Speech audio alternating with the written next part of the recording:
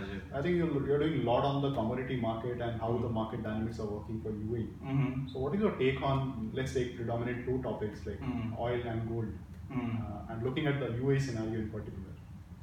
Well, markets are pretty enthusiastically optimistic at the moment. Wow.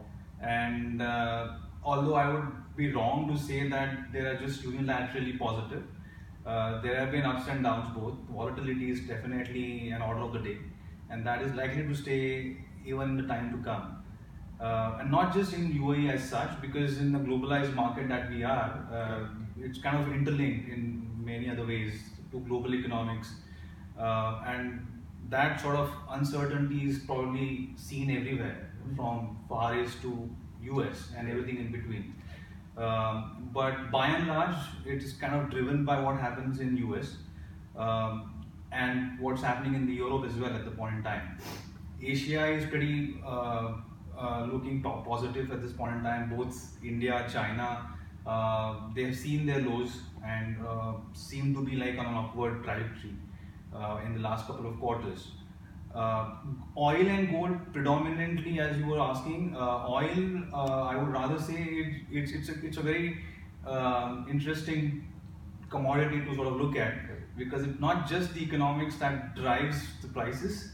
A lot of geopolitical issues, and we have had many of them, and there's no dearth of them. So yeah, at the beginning of the year, we've seen certain positive developments for oil, where OPEC countries reached out to non-OPEC and reached to an agreement on production cuts, which kind of had pushed out the prices to some really high levels. But since then, US has been also trying to sort of pressurize OPEC to sort of control the prices of the oil, and they've been more often than not successful in doing that. So for investors, like from an oil perspective, so what would be your take? Like prices are slowly going up. So I'll not say it's a fast movement. Yeah, it's on quite a higher trajectory right now. Yeah, I would always be on the buy side. Okay. Because of the fact that at 20 odd levels, when we had seen about 2-3 years back, at the time of the crisis of that probably are kind of the bottoms that we have seen for a considerable time. We are not still looking at a scenario where typically some sections of the markets are saying that oil could possibly hit out at 100. That seemed to be also quite unrealistic at this point in time. But it would be a range bound sort of a market. So at every dip, I would sort of look to buy. So 70 also you say to be a buy? No, it's kind of on the higher end of the range at the moment. We would see some bit of correction. I would probably, it will not be appropriate for me to sort of give you a specific number on that. But on a Brent, $60 to $70 per barrel is what the range that we're looking at.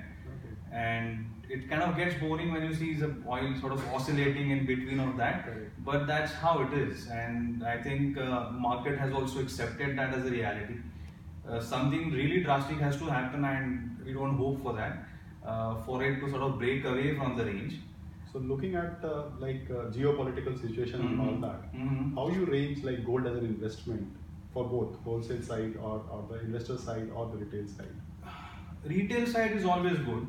Wholesale side, there are many opportunities to look at, but gold also sort of has become a safe play more than it used to be.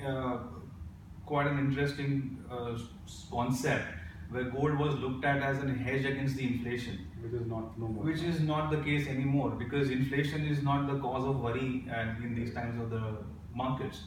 Most of the developed countries are struggling to keep up the inflation. The interest rates are being lowered.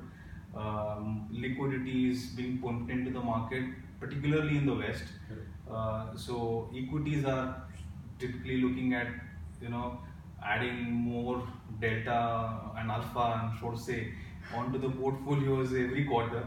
So gold kind of also has lost its momentum, and it also has got stuck in a very range-bound trading sort of a thing for last almost a year or so. Between it hasn't been able to sort of break away above $1,300. So what's your take final, like from an investor perspective? Should they put their eggs on the same gold and oil, or what kind of a percentage of investment do you look into this? It would be difficult for me to give you a percentage, but I would always be of the opinion that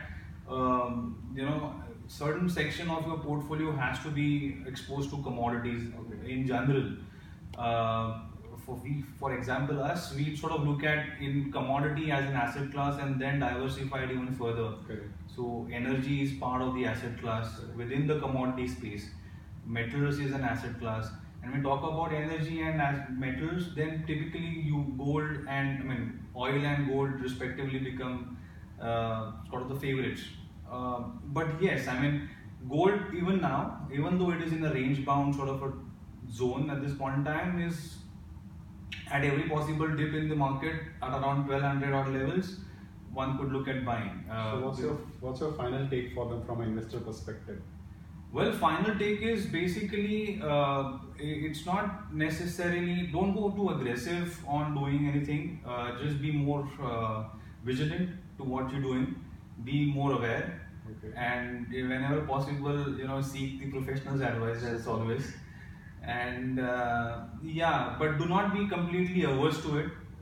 There's no need for you to be, or anyone for that matter, to be completely having a phobia towards it. It's as risky or as not risky as equity or any other asset class, to be honest. So in your statement, like it goes as we need to be optimistically cautious in the market which is coming in. Absolutely, and then just be more vigilant, just be on toes, just be connected with the markets. Thank you very much. Thank you.